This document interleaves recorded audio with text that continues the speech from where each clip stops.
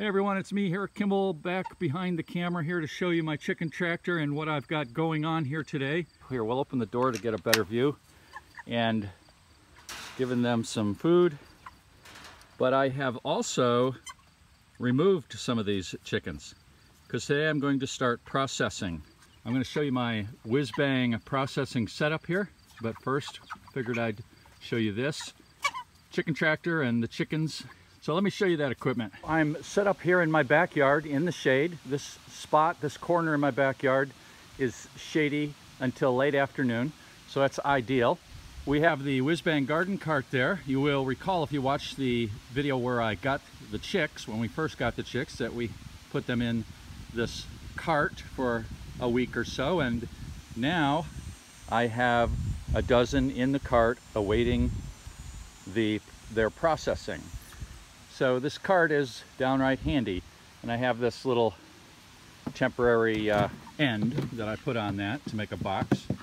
So that works out quite well. And over here we have the cones, the killing cones that I will upend the chickens into and slice their necks, let them bleed out down into the sawdust. And I have extra sawdust there, or wood chips I should say. Now this right here is a bungee cord. I'll make a loop out of this, and once the chicken is in the cone, I'll loop this around the chicken's feet and I'll stretch it down and tie it off. Now I have a knife that I use just for cutting their necks, and it's right here, convenient. Then I have my gloves, which I put on when we come over here to the scalder. This is the Whizbang chicken scalder. I have a whole video, YouTube video, that talks about this. It's heating up now. You can see some steam coming off of there. And we'll come around the back here and you can see the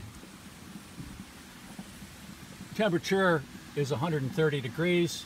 This electronic temperature controller maintains, I'll just flip to 131. We're getting close. It holds a 4-degree temperature range. This is propane fueled right here.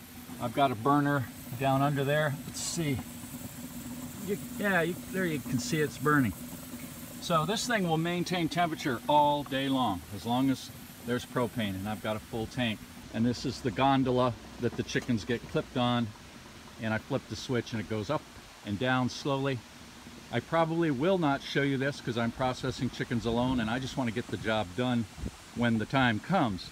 Here we have the world famous Whizbang chicken plucker. This is the original, built in 2000, 2001.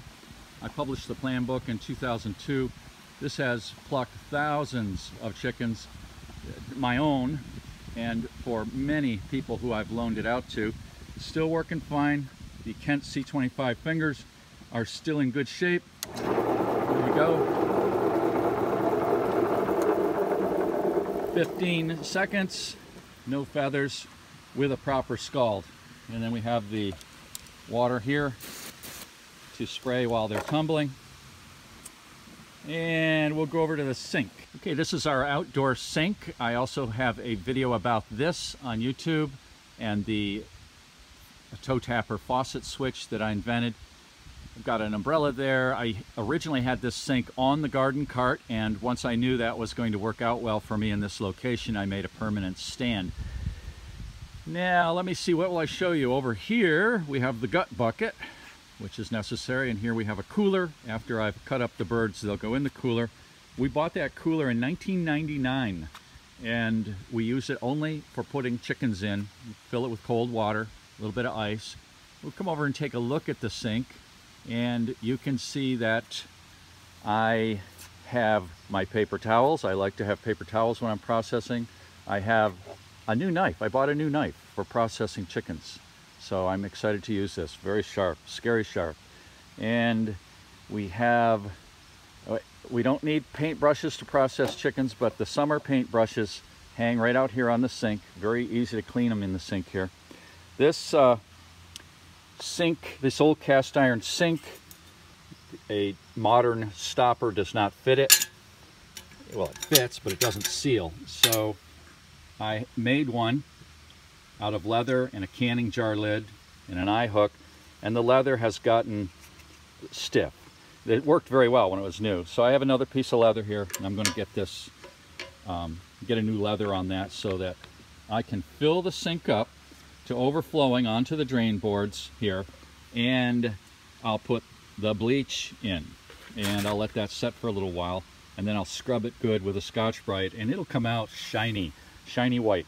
It'll clean up very nice. Of course, here is the toe tapper or knee tapper, which is so cool. Very convenient, hands-free. And this is set up all summer long out here.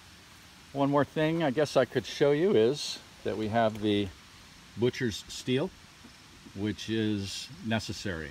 So that's it. We're ready, except for me getting the sink cleaned up. I'll process 2 chickens at a time. They'll go right into this cooler full of water. It'll be full of water when I'm ready, and then from there, several hours later, we'll take them into the house and cut them up, package them in our poultry shrink bags that we sell at poultryshrinkbags.com.